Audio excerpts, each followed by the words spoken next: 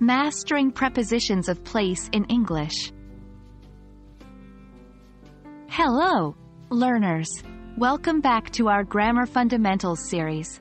Today, we're going to delve into a very important aspect of English language learning, prepositions of place. Understanding these little words can truly enhance your fluency and comprehension. Let's dive in. Prepositions of place are words that help us understand where something or someone is located. These words can tell us if something is inside, outside, above, below, near, far, and many more spatial relations.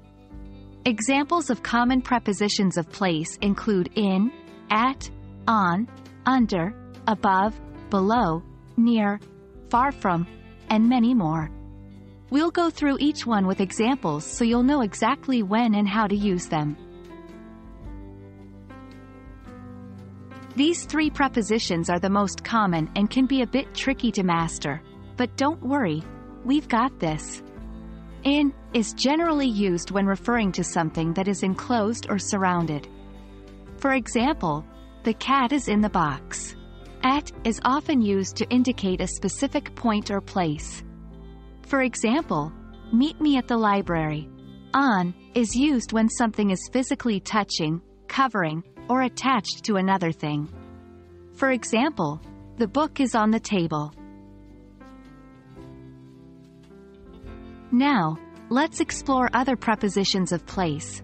Under indicates that something is below or lower than something else, often with one thing covering the other. For example, the cat is under the table. Above is used when something is at a higher level, but not directly over it.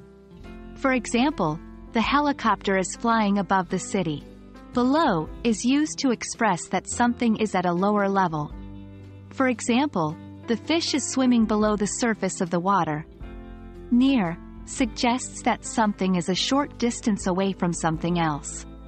For example, the park is near my house. Far from means a large distance away. For example, the station is far from my home. Remember, these are just guidelines, and there may be exceptions to these rules, as with any language. Prepositions of place might seem small, but they're mighty in the meaning they convey in our sentences. Understanding and using them correctly can greatly improve your English communication skills. Keep practicing with real-world examples, and soon they'll become second nature to you. Remember, it's okay to make mistakes as long as you keep learning and improving. Thanks for joining me today, and I look forward to seeing you in our next video.